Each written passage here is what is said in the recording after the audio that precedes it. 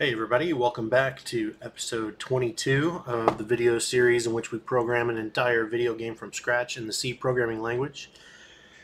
Last time we had just left off starting to create our main title screen menu, and we didn't get to draw that onto the screen, so hopefully that is what we will do this time. However, before we start, as usual, we're going to look through a couple of things. First of all, the comments that were left on the video since last time. Commenter says, thanks for adding the assets folder. Yes, so I added the assets folder since last time. I previously neglected to include the assets folder, which includes all of the bitmaps, all of the sprite animation stuff that we had been working on. Let me get to that directory. There it is. This assets folder. So it has all these BMP files in it. So the idea is that, you know, the entire point of this video stream is to have you guys follow along as a learning experience, and I realize that without this artwork you just can't follow along, and I know that nobody is going to draw their own, so it really defeats the entire purpose if I don't share the assets folder as well. So I'm just gonna start doing that. Next question says, nice to see how much progress you made. Okay, next question. This comment is pretty cool. Basically, he says, here's a way to get rid of the M128i incompatible type warning, which he's talking about. Let me build. It should pop up right there. He's talking about this warning right here. And we haven't really done anything. We haven't really tried much of anything to get rid of it, other than just me saying, you know, I'll get to it later. But here he is. He gave us a whole bunch of code for getting rid of it. Not only did he give us the code to get rid of it, but he also, as a bonus, threw in, here's the AVX version of the function. This is the SSE2 version. So SSE2 gave us these 128-bit registers. So they don't call it SSE2 anymore, however, they call it AVX, the newer version of SSE nowadays on modern today's processors is called AVX, and I think that stands for Advanced Vector Extensions, I guess. Let me look it up real quick. Advanced Vector Extensions, yeah. And so AVX gives us 256-bit registers, and then there's an even newer version of it called AVX512, which you really need a new processor for. There aren't that many I don't know what processors out there even support AVX512. Let me look that up real quick.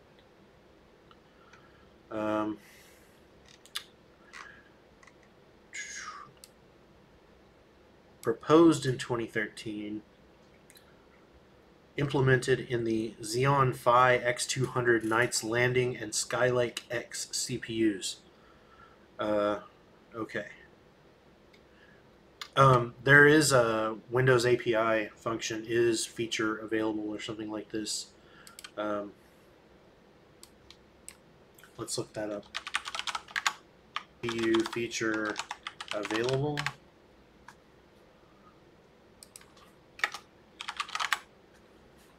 Is processor feature present?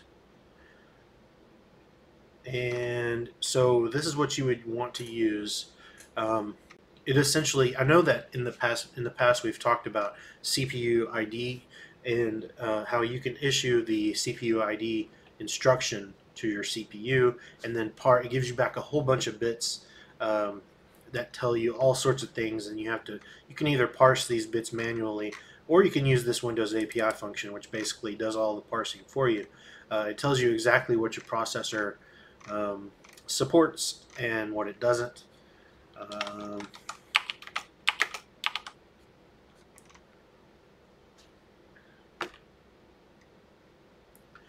although maybe it's too old. Let's see, is processor feature present? AVX 512.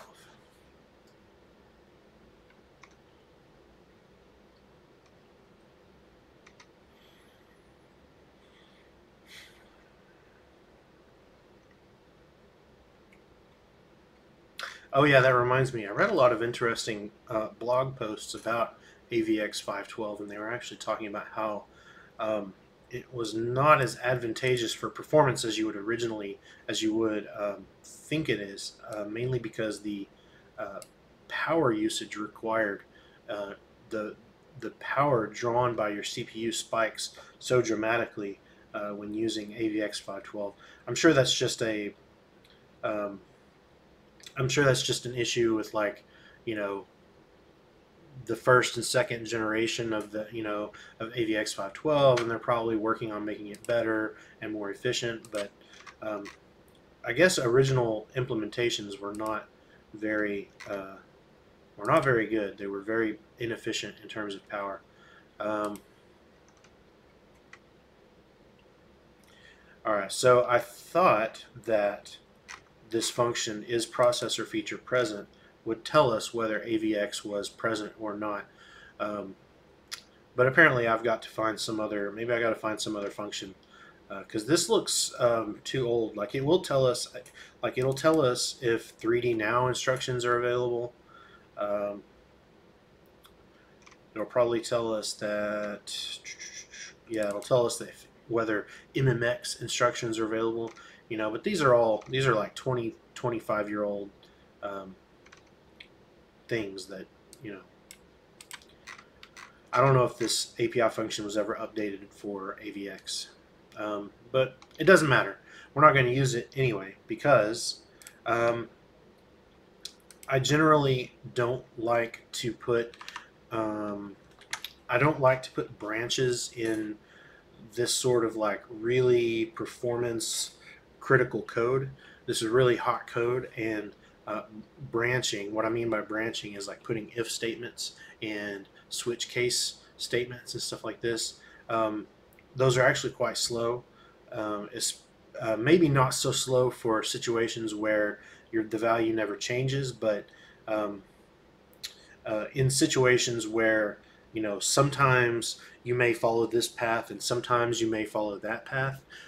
In that instance, branching is very slow, relatively speaking. I mean, of course, it's nanoseconds, but it's still, we're talking about something that runs. This runs thousands and thousands of times per second. This function does, so we need it to be as fast as possible. And I would rather not.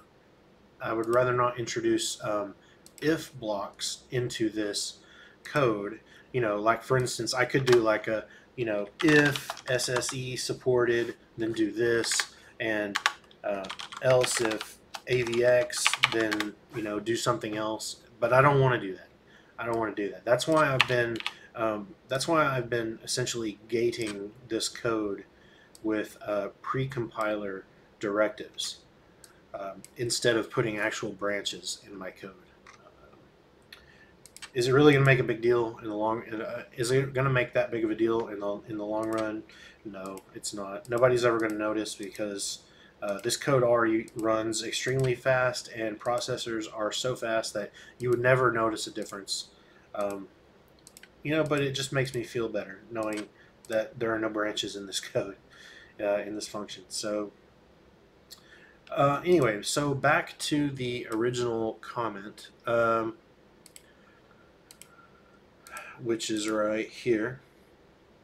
Okay, so there's two ways you can do this.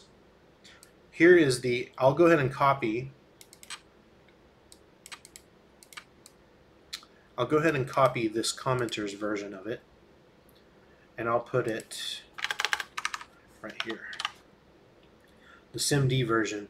where it looks very much like mine, only he is incrementing, he is doing fewer iterations to this for loop because he's dividing by pixel 32s per M128i, which is 4 basically, because there's 4 pixel 32s inside of a 128-bit register, right? You can pack 4 32-bit pixels in there, right?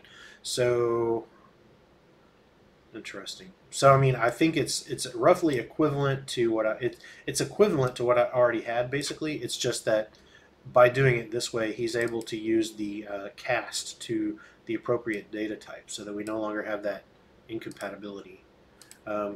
Let's see see if it runs.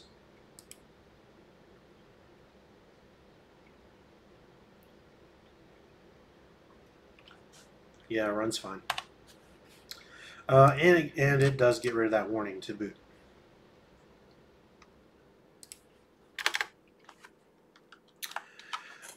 So the other thing that he gave us was he gave us an AVX version of this, which is simply the 256-bit 256-bit register. So I'll go ahead and put it in there.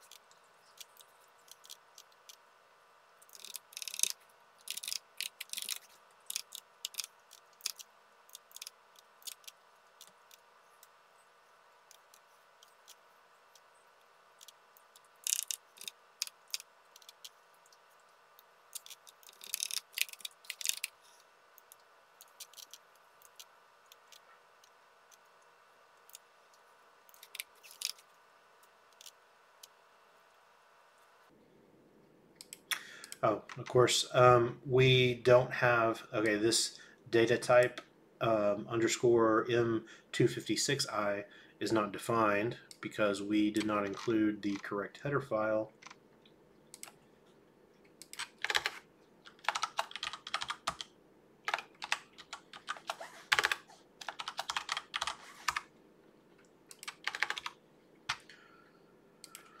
Which is M256i.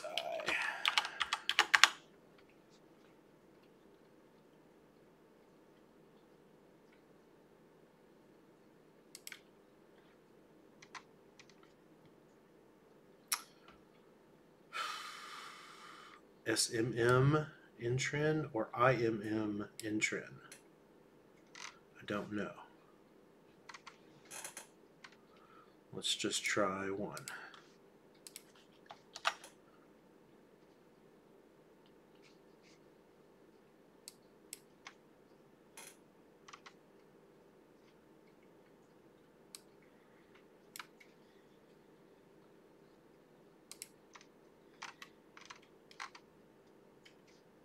Apparently not that one.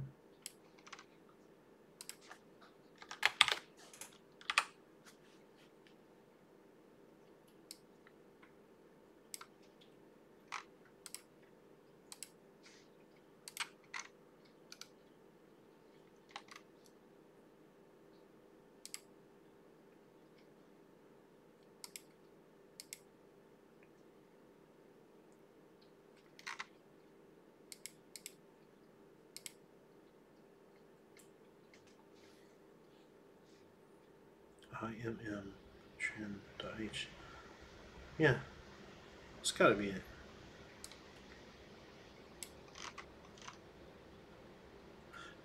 And I also need to update our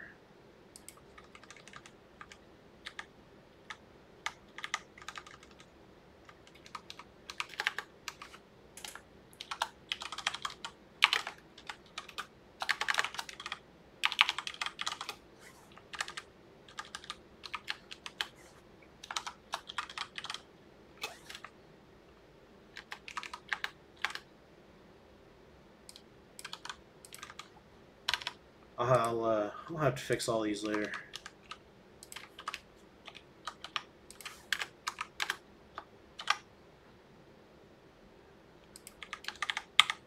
$256.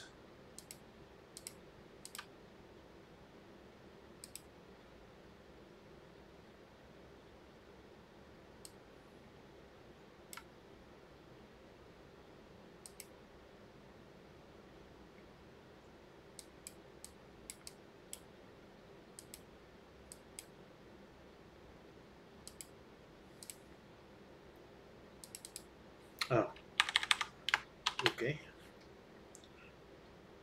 Wow, missing underscore.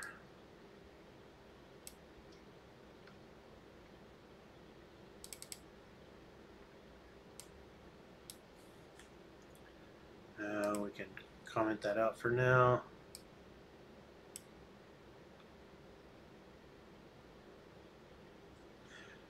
Now let's see, render frame graphics. We need to go to render frame graphics.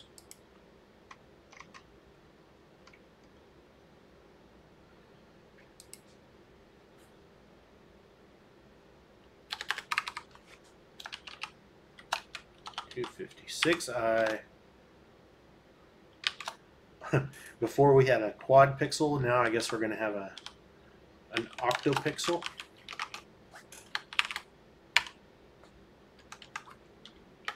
And this is blue, green, red, alpha.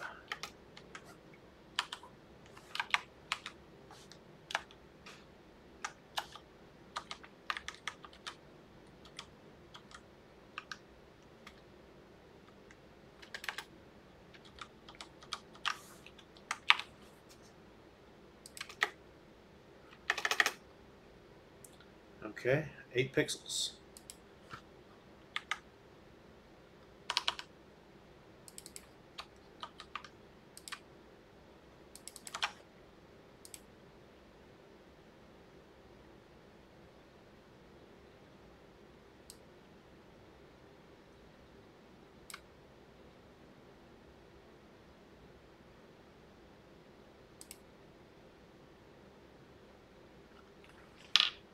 Okay, it runs.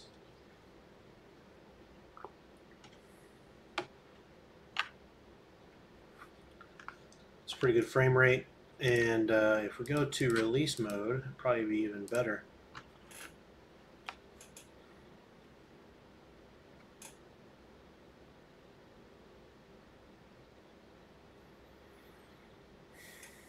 $3,500 frames per second. Not bad at all. So the thing is, if you really wanted to figure out the differences between debug and release mode and why the release mode is faster, you would need to look at the specific disassembly that's being generated by the compiler.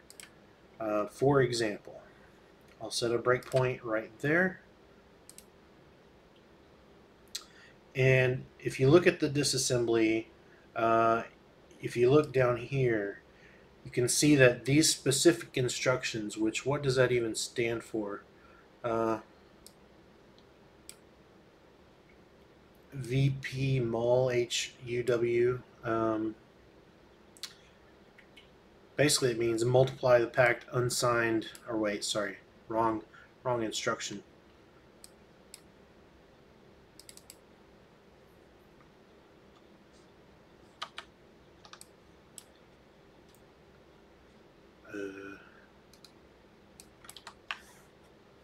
Yeah. Stores 256 bits of integer data into A from memory. Must be aligned 32-byte boundary, etc., etc. But it generates a specific, when you're using this M256 underscore store underscore SI256 in intrinsic, you're essentially issuing a very specific instruction to the CPU that tells the CPU that, hey, this is AVX code, and I want you to use these YMM registers that are 256 256 bits wide, and you can see that's exactly what is going on. And we're using this V move. What does V stand for? V move. I don't know, but this is probably like double quad unsigned or something, and a double quad is 128 bits. I don't know.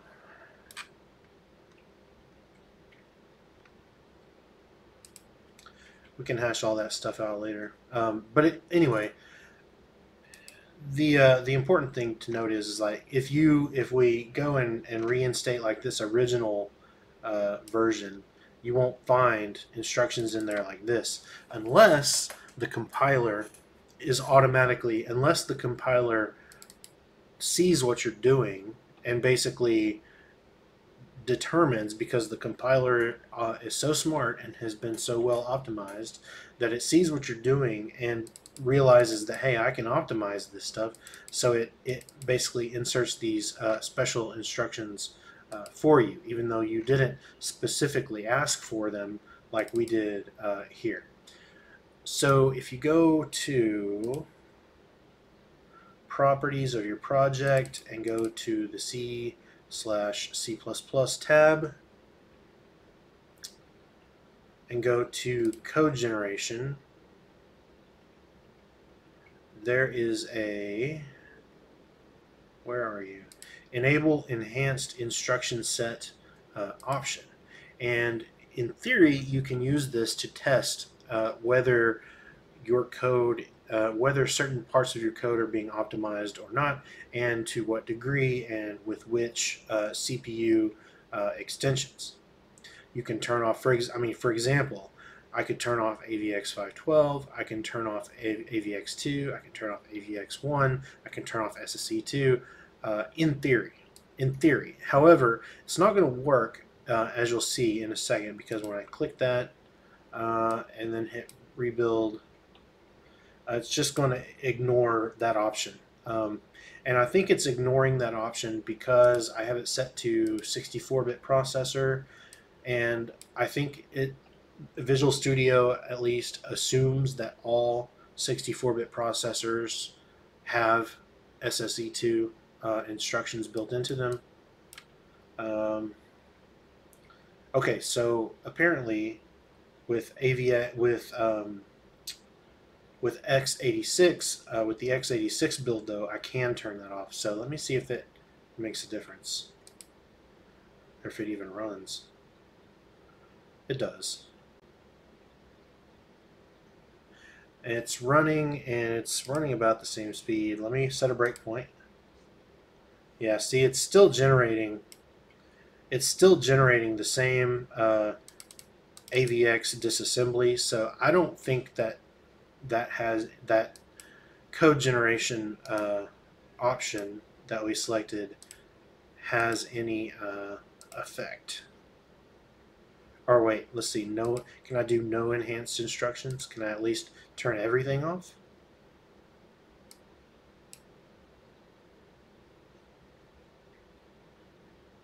I think so. All right, let's see if that runs. Didn't matter. Does not matter. Still generating AVX instructions. Still using AVX registers. I don't know why. Yeah, 1400, 1300, 1400 FPS still. Does not matter.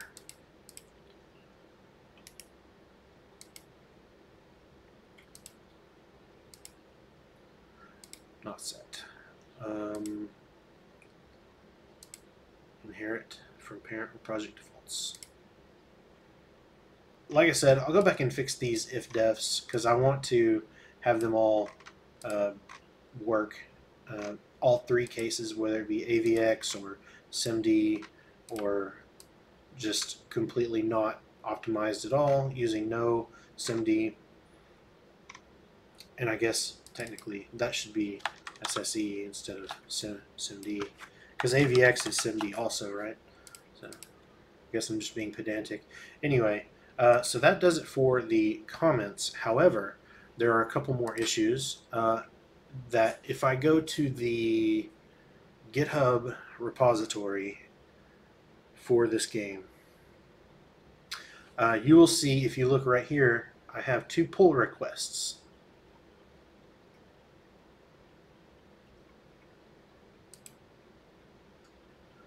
And these 2 pull requests, they were opened 4 days ago by Corey P. And this one says, use environment variable for game B path.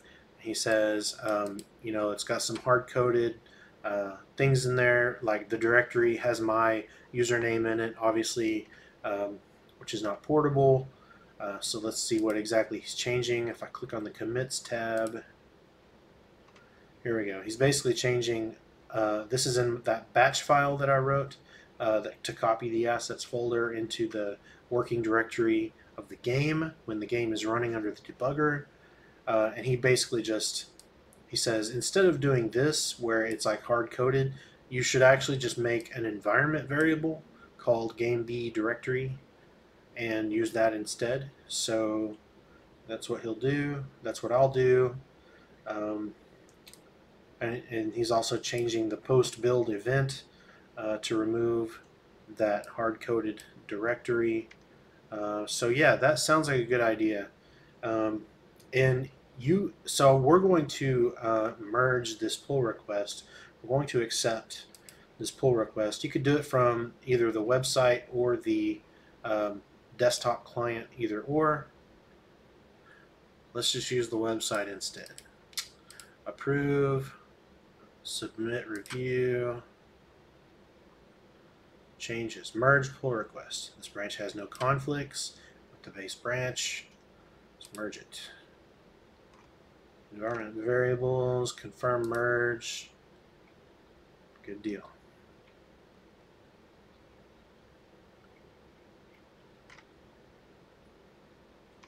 So now if I go back to my desktop client,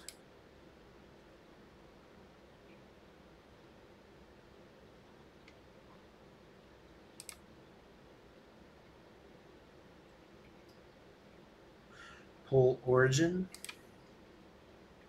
my local changes, I got a stash before I merge, so can I don't want to discard, I want to stash them.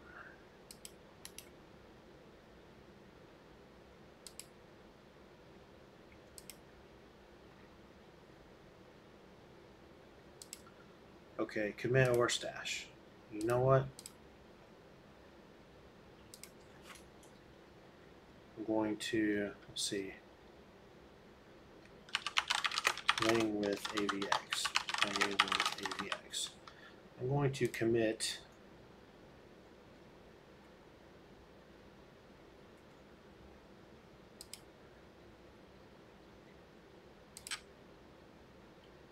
push.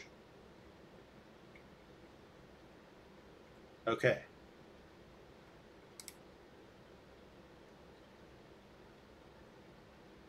Press discard to discard the unsaved changes and load the updated project. So I'm going to hit discard.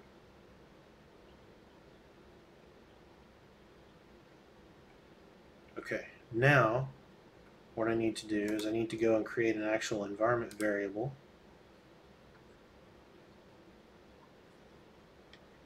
Set game B directory, and it needs to be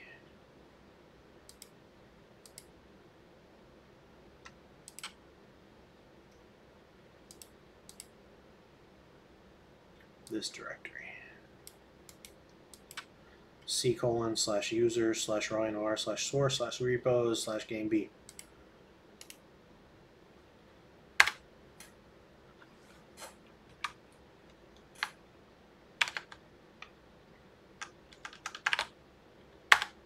Oh yeah, I need an equal sign, sorry. Equal sign. There. Okay?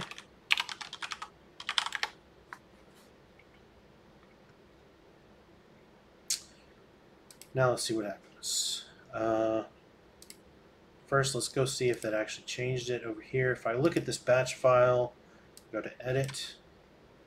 You can see that it actually did update it so that it has that environment variable in it. And yeah, so it should be fine. Should work perfectly fine.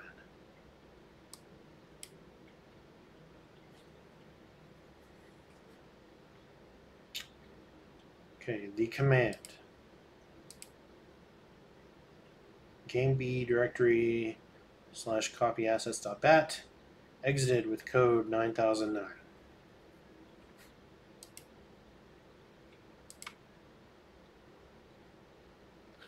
Why'd you do that? Why did you do that? Oh, let's just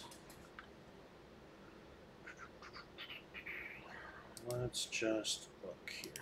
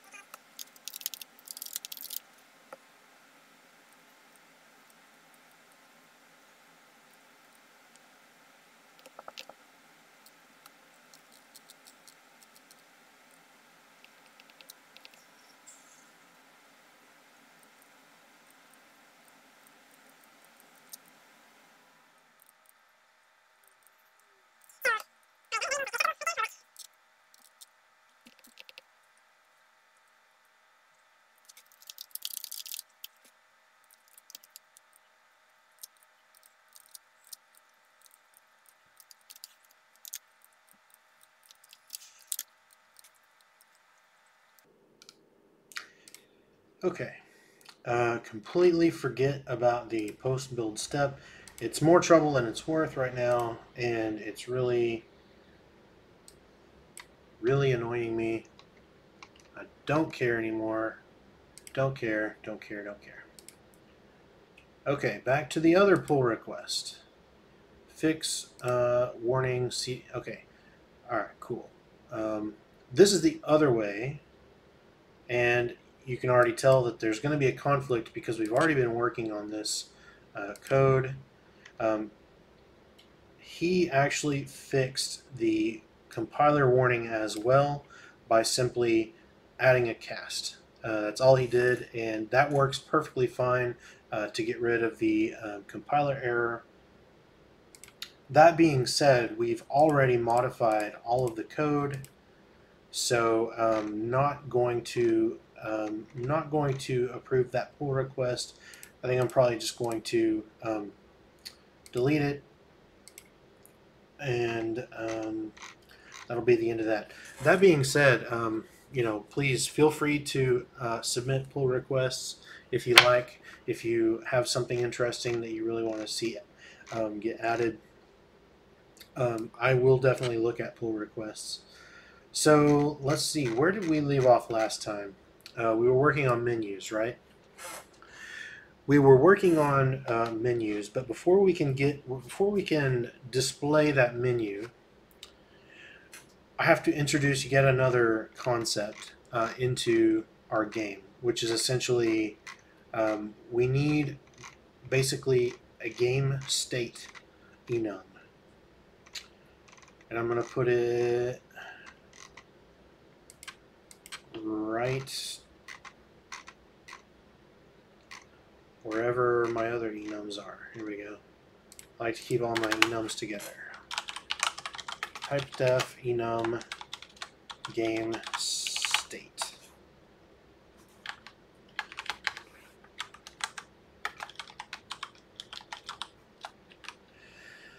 Okay, we're going to call these. So it's essentially what state is the game in. So I'll show you what I mean.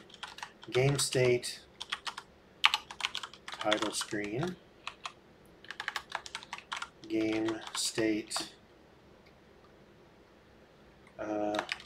overworld, we'll say, game state, battle, game state, what's another one? I'm sure we'll probably have lots. Options screen, maybe.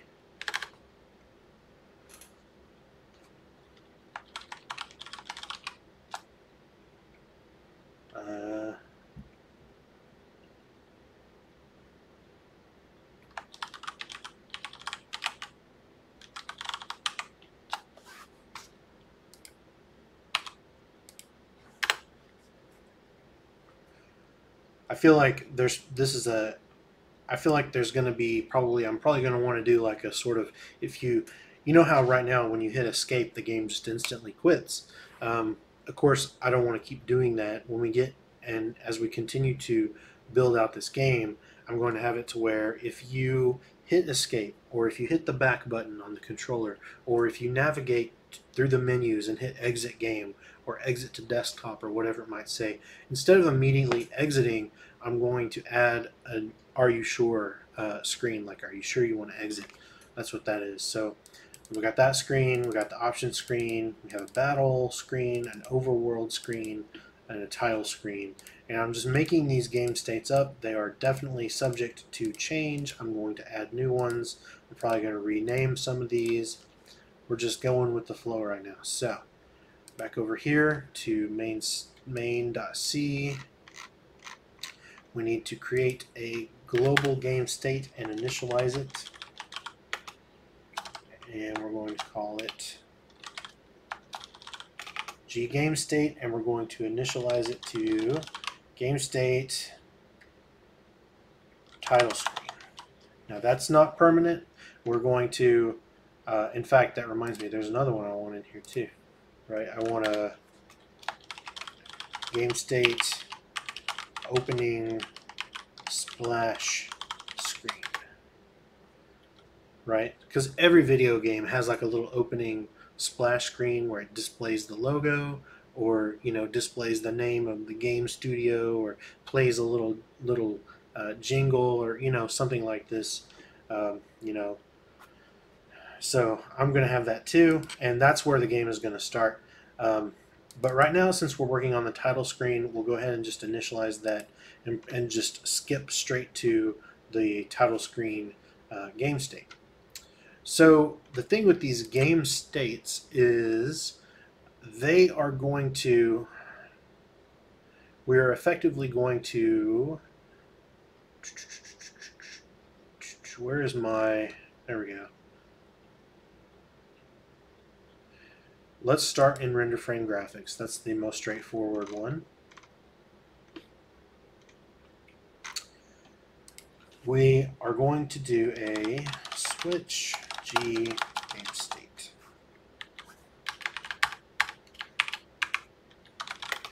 And in the case that we are on the title screen, state, we are going to draw title screen. Break.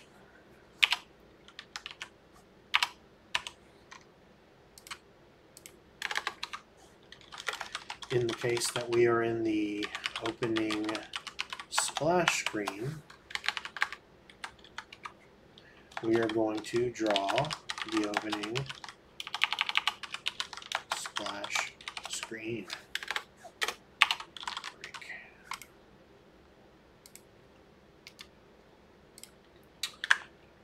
And so forth and so on, and then I'll have a default here for if we enter this render frame graphics function and we are in a state that we have not yet implemented, then I'm going to assert game state not implemented, which means our game will crash, and then I'll have to debug how did the game get into this state that I don't even recognize, because that would obviously be a bug. Okay. We need to define these functions.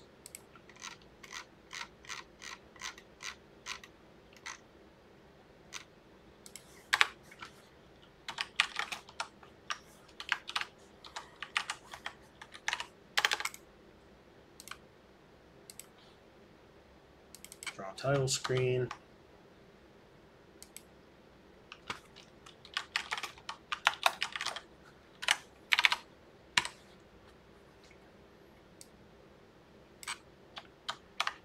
And then if I go here,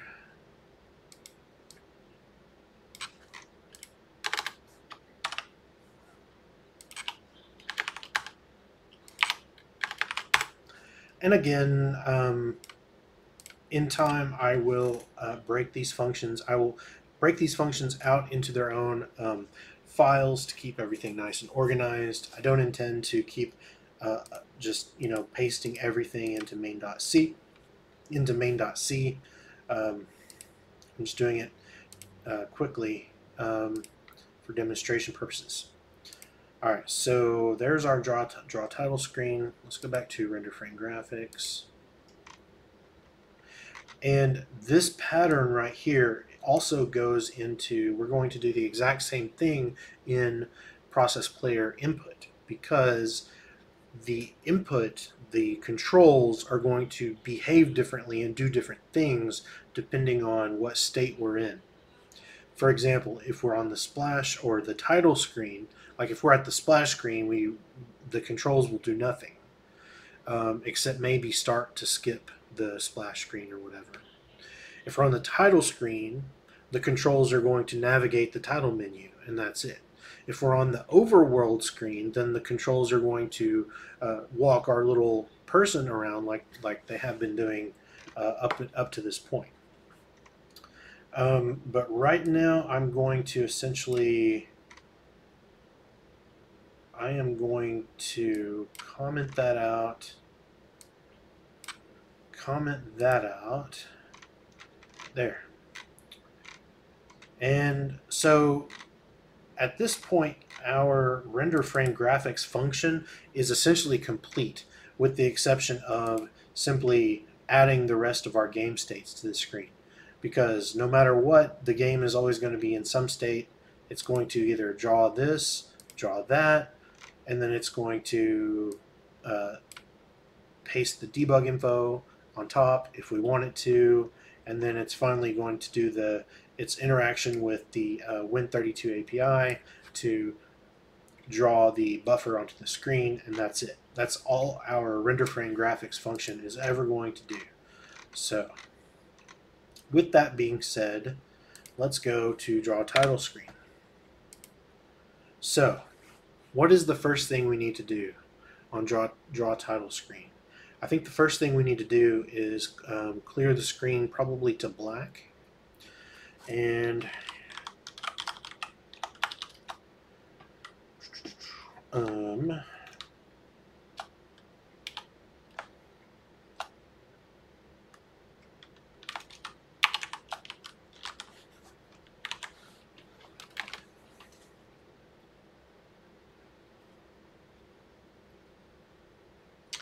trying to decide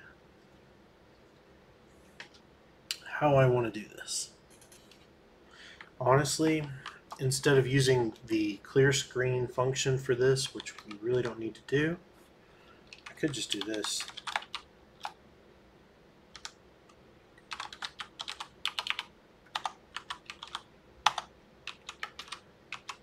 Just set it all to 0.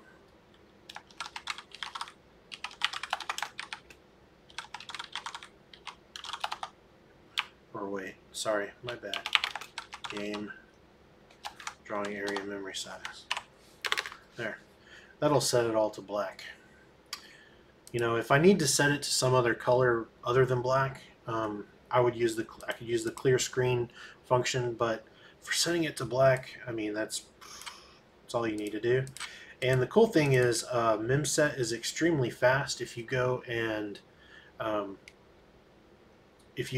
look at the disassembly for memset, you can't beat it. No matter what you try to do, you can't beat it with any of the SIMD intrinsics or anything. Okay, so what else? Okay, so the reason why I'm doing this now, this is going to clear the screen to black every frame, right? It's going to clear the entire screen to black every frame. Why am I doing that? Because it's the easiest way to do what I'm trying to do right now, which is if I didn't clear the screen to black every frame, then you would have this ghosting issue. In fact, I'll go ahead and show you whenever I start drawing these menus. I'll take this part away, and then I'll show you what I mean. I'll show you what happens when I don't clear the screen every frame.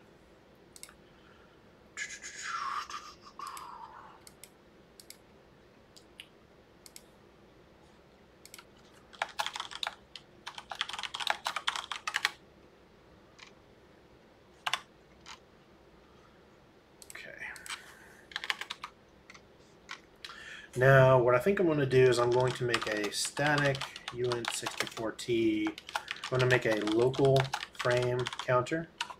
And recall that a static variable means that it is a variable that is going to hold, it's going to retain its value across invocations of the function. So every time the function is called, the static variable is going to be remembered, essentially. So it's not stored as part of the stack, it's stored elsewhere in memory.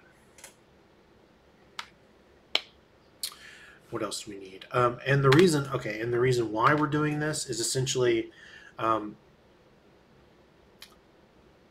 we will be able to tell if the title screen has been re-entered or not, depending on whether the current frame, which we know that the current frame is in the gperformance-data.total frames rendered.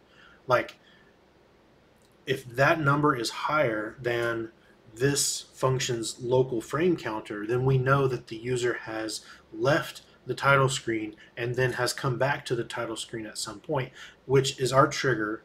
And what I mean when I say our trigger, it's the draw title screen function's trigger to know that, hey, I need to reset whatever local stuff that I need to reset because the user is coming back to the title screen. He left the title screen at some point, and now he's coming back to the title screen. Simply put, it means, you know, reset all your menus is essentially what it means. So I'll show you what it's like when I don't do that too. So imagine, if you will, if you're playing a game and you hit escape and you go back to the menu, there'll be like all these options on the menu, and then you scroll down to like the third option, and then you pick it, and then you go back to playing the game. When you come back to the menu at some later point, the selected item on the menu should be like the first menu item again, right? It needs to reset. Anyway, let's keep going.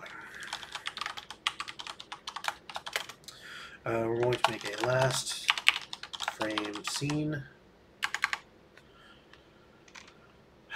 Okay, so let's see.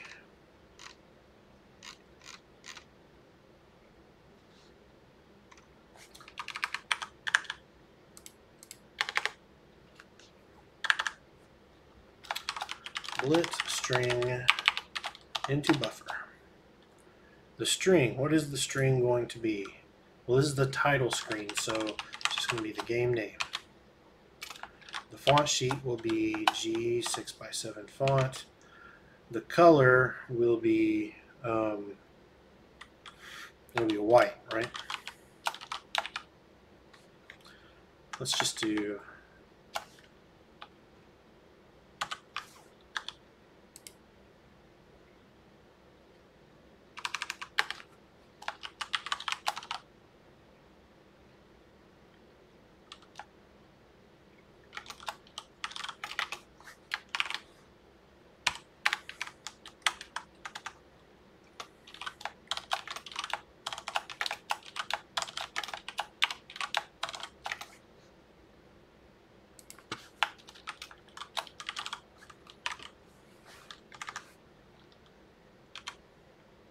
and then an X and a Y, which the X again will be game res width divided by 2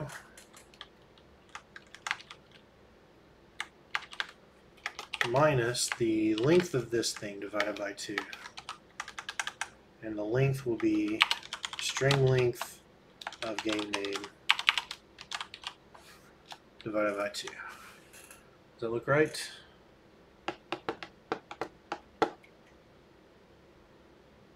No, that's not right.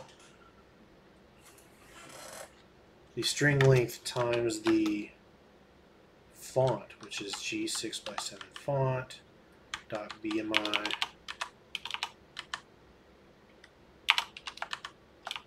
come on, man.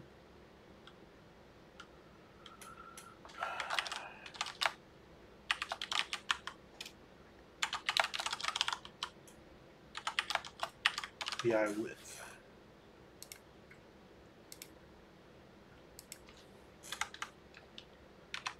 And let's see, the Y coordinate will be, I guess we'll make it 80. Okay. Let's see what happens.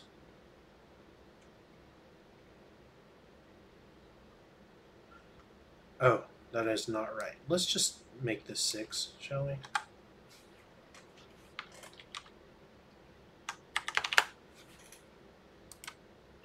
So we know each character is 6 pixels wide, so.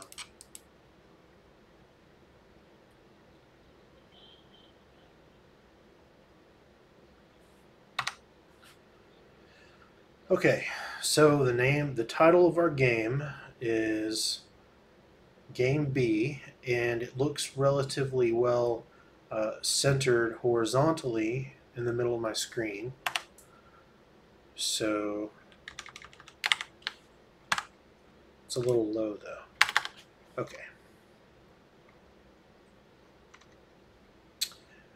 Now I want to draw all of those title screen menu items that we worked on last time. So I'm going to do for menu item equals 0 until menu item is less than, while this menu item is less than G menu title screen dot item count menu item plus plus.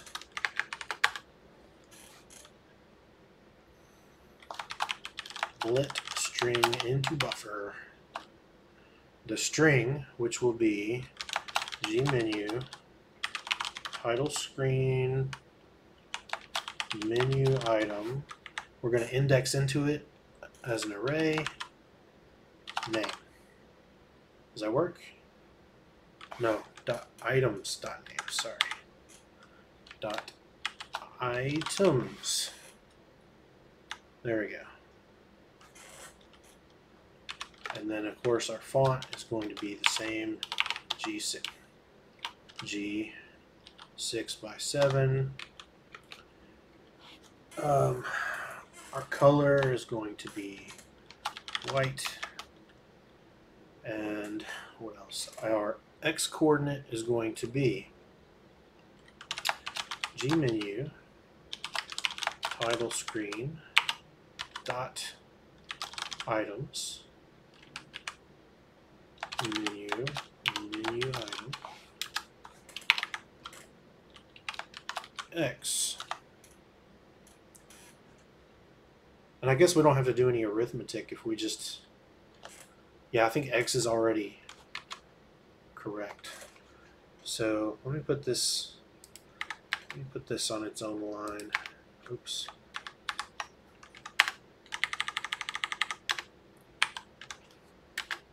And then, yeah, menu title screen dot items menu item. Why?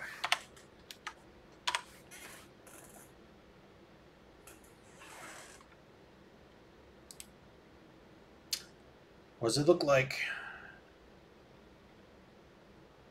Okay, there we go. There's our title screen. Resume, start new game, options, exit.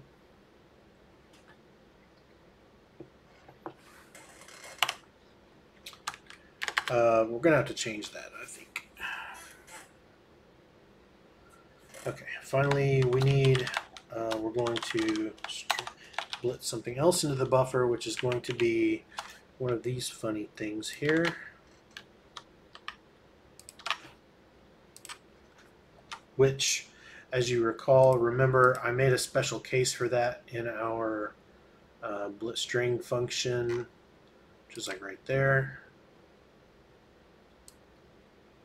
Go all the way to the bottom of this giant switch case thing. Yeah, there you go. I made a special case for it, and it's that filled in rectangle thing. It's going to be the like diamond, or basically the cursor to show which menu item we're on, right? Okay, we're going to print that. We're going to use the same font. We're going to use the same color. And we are going to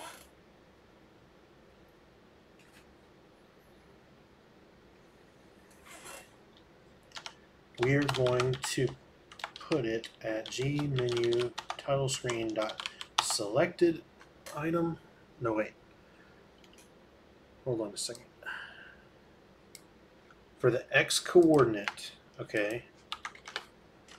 For the X coordinate is going to be G menu underscore title screen dot items, and the index is going to be G menu title screen dot selected item,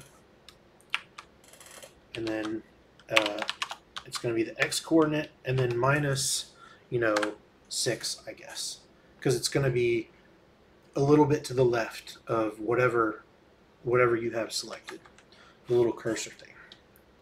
Okay, and then the Y coordinate will be the same, title screen dot items G menu title screen dot selected item Y, and I think that is it.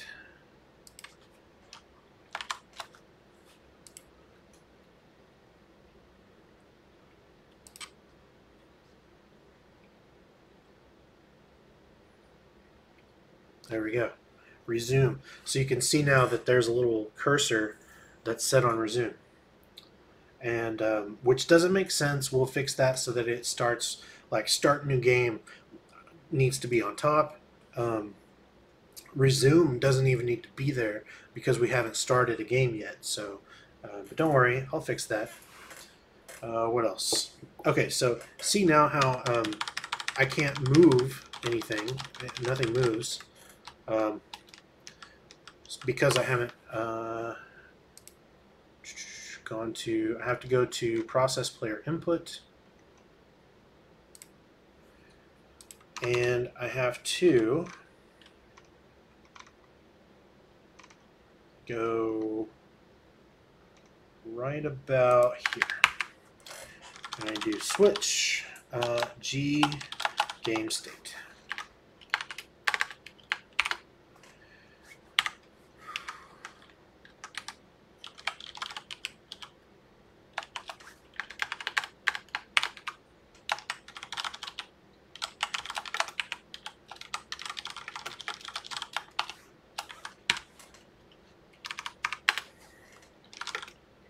case, game state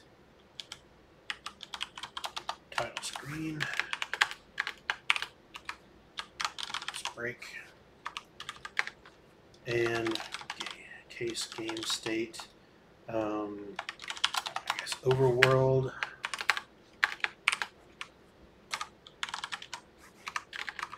Now all of this stuff, all this code that we wrote previously with the player movement, all that stuff is obviously still good code, but it belongs only in the overworld game state. It doesn't belong in the title screen game state. Notice right now, for example, when I would, my debug text is still up, right? But I'm on the title screen. Notice if I press buttons, see how my hero X and Y coordinates are still moving? That's obviously not the right thing to do. So we need to basically have the process. We're going to do, okay, so process player input. I feel like you see how, all right, so we reframe graphics. You see how all these functions are prefixed with draw?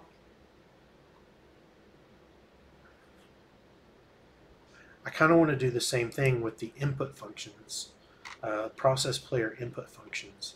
So if I went to process player input, could I do like,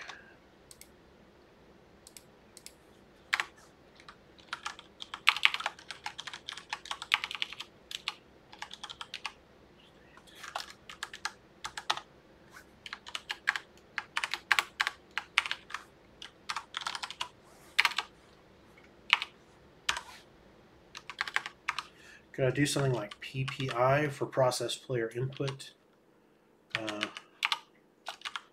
Opening splash screen. PPI title screen. PPI overworld. I think that will be okay.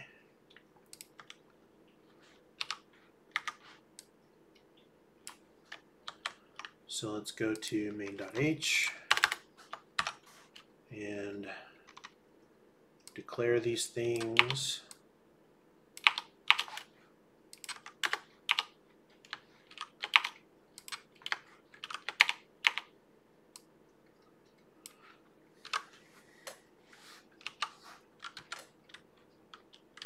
Void.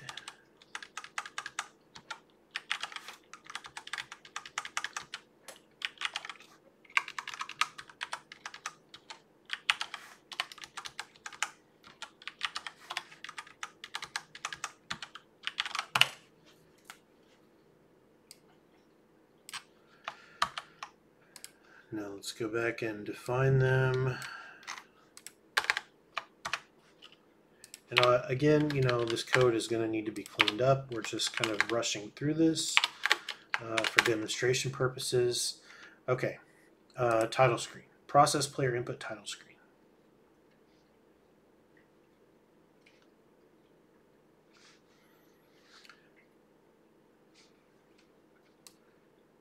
Now, if we do that, the next problem is we are going to need a way to communicate the all of this state, all of this control, these key presses and stuff. We're going to need a way to communicate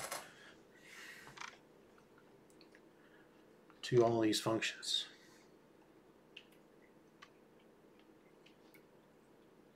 Yuck.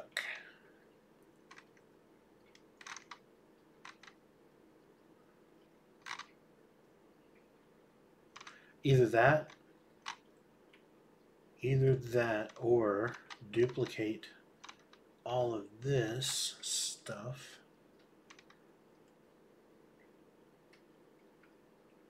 Is that what we want to do?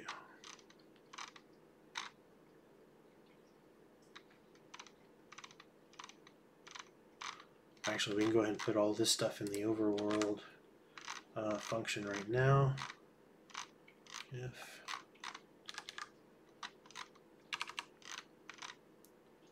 else.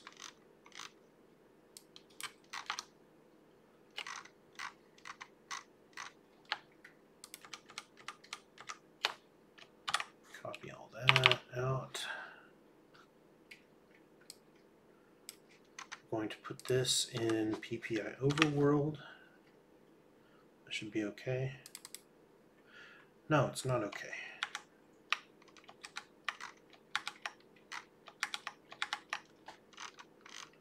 Put that back where it was. Yeah, so that's the next challenge.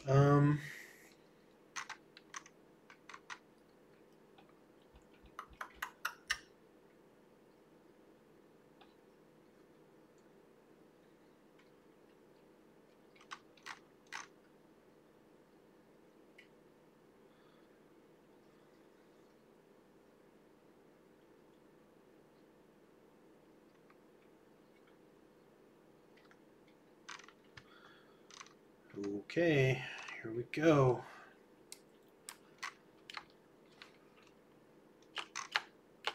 I don't know, I'm not sure I like this duplication of code that we're about to do here. State.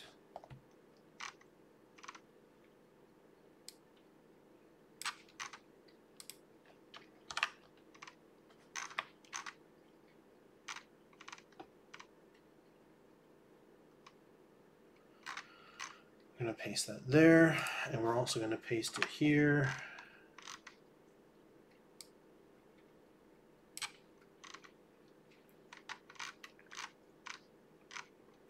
I mean, I realized that I could make some other sort of like global structure to basically hold all of the state information that I want so that I can access it from all of these PPI underscore functions. But that sounds like that would take a while to do, and I don't want to do it right now.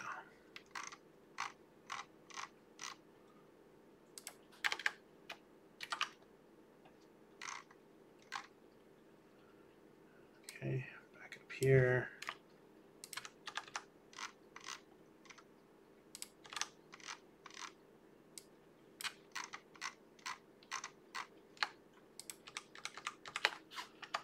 Copy.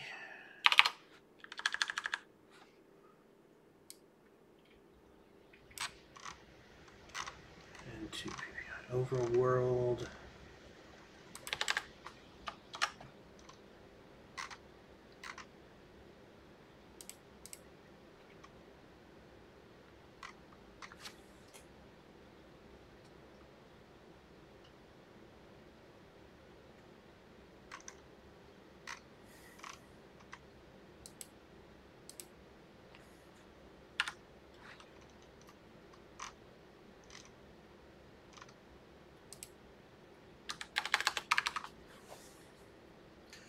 Okay. Now, if down key is down and not down key was down,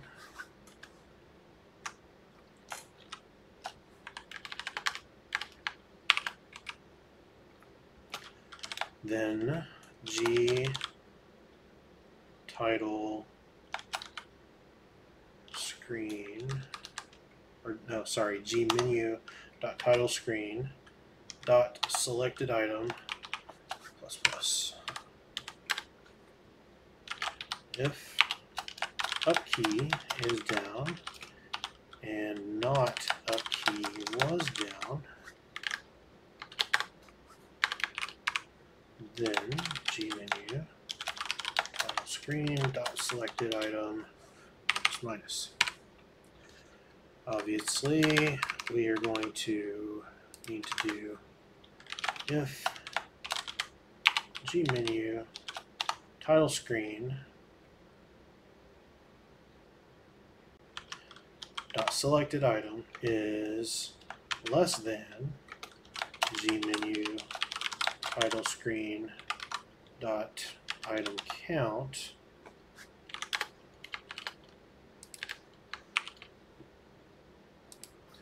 And then for an up key, we're going to have to do if g menu title screen dot selected item. If it is greater than, greater than 0.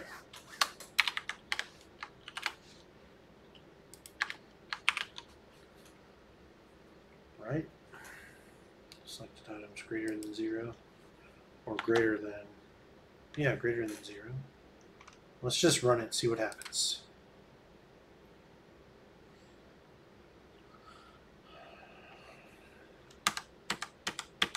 Okay, it crashed, but that's okay.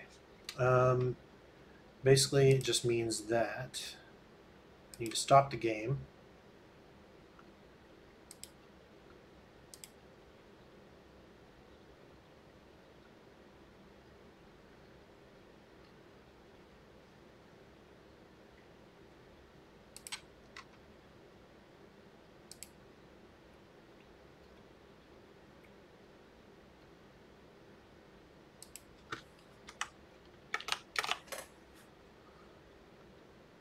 Try it again.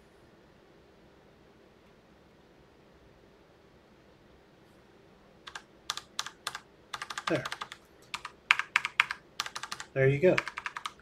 We are now navigating our menu. So I know I'm way over time, so this is where we're going to stop today. But this is pretty cool. We've done a lot of work with game states, and now we're navigating menus. We have a nice little arrow key here, and another cool thing is at this point we're finally ready to get into sound, because now I have something that actually needs sound. Like these menus should be making little bleeps and bloops as I select things. So this is a perfect time to introduce sound, which I should be able to do next time. All right, so yeah, that's it for today.